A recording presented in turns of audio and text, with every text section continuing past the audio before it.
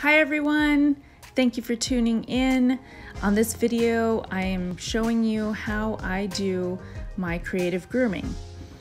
On this dog, I am doing a beach umbrella, and I've started out using a Wall Bravura 5-in-1 clipper to set my line.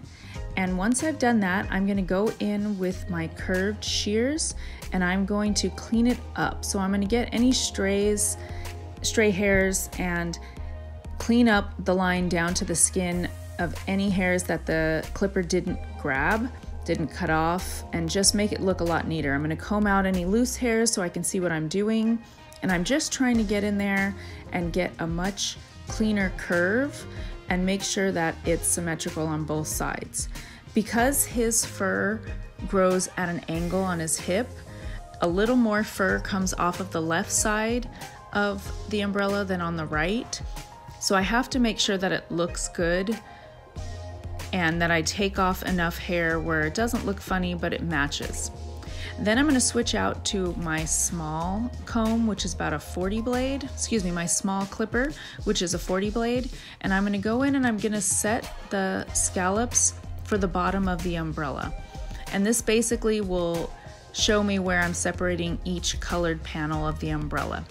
Because later on, I will go in and I will airbrush it or chalk it to give it some color. If you'd like to see the finished product, as I don't have a video of the finished product, you can go and follow me on Instagram at The Creative Groomer.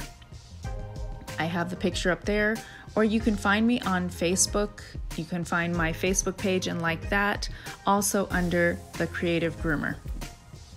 So again, I set my scallops with the mini clipper, and once I have them set, I'm going to go in and I'm going to clean them up and I'm going to define them with my curves. And I do this because it's a lot easier for me to stop mid-scissor in case he moves, and I'm less likely to cut out a chunk of fur as I would be if I used my clipper for the entire thing. Many times, as you can see with this dog, they will paddle their feet, turn and look to see what we're doing, turn and look out the front door to see if their owners are coming. And so I have to learn to work around that. So I try to do this as quickly as possible, but as efficiently as possible as to not make too many mistakes. And if you make a mistake, we just call them happy accidents and we go with it.